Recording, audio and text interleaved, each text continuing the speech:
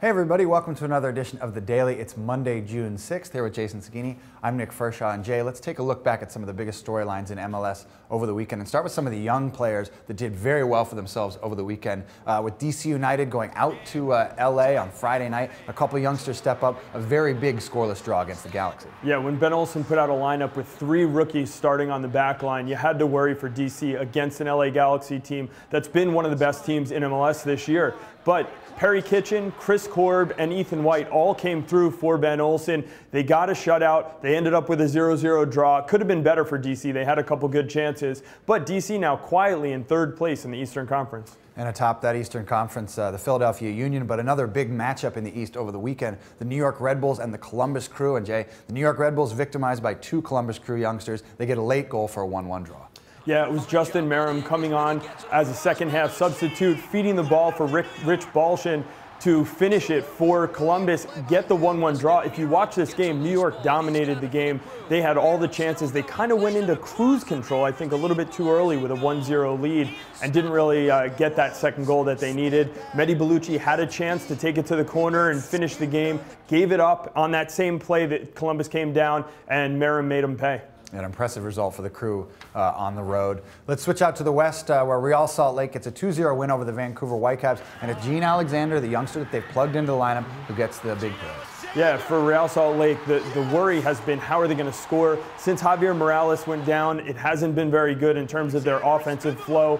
But Gene Alexander comes in there, does very well, gets a nice goal on the first one, beating the offside trap, and then setting up Fabian Espindola later in the game.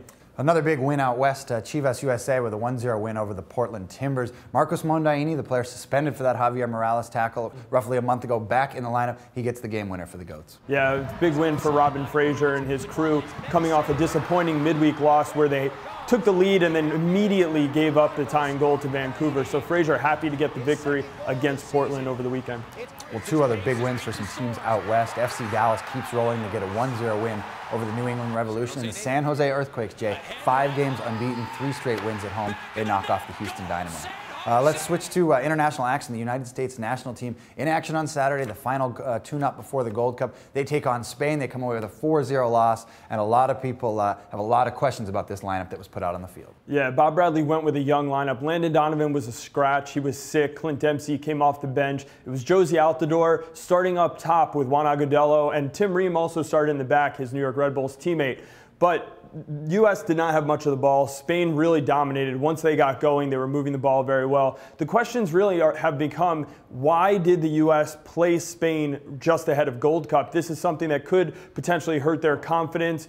I tend to disagree with that. I think you play the best teams you can play. You get the most out of the games. It's a learning experience for the guys, but they're going to go into Gold Cup, and when they play Canada, it's not going to look like Spain. Well, Jay, that's exactly what U.S. head coach Bob Bradley said, that they wanted to play the best team they could before this Gold Cup opens up. It opens up for the Americans on Tuesday night against Canada up at Ford Field in Detroit. But the tournament got underway in earnest on Sunday. 2 teams with MLS ties in action, and some very impressive results for both.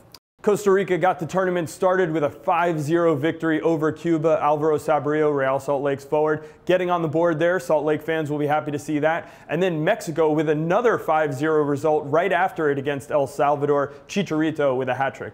Well, Jay, 4 more teams in action on Monday in Group B of the Gold Cup. 4 teams with MLS ties, including Jamaica. I think that's a team a lot of people curious to see how they do. And we'll have a full Gold Cup preview on the Monday edition of the Extra Time Radio podcast. And Jay, we mentioned Chivas USA. We had one of our intrepid reporters and videographers go behind the scenes with the Goats and Robin Fraser. Yeah, there's a 3-part series coming out. It's called 4 Days with Fraser, where we go behind the scenes with Robin Fraser. As last week, he had a Wednesday game and a Saturday game.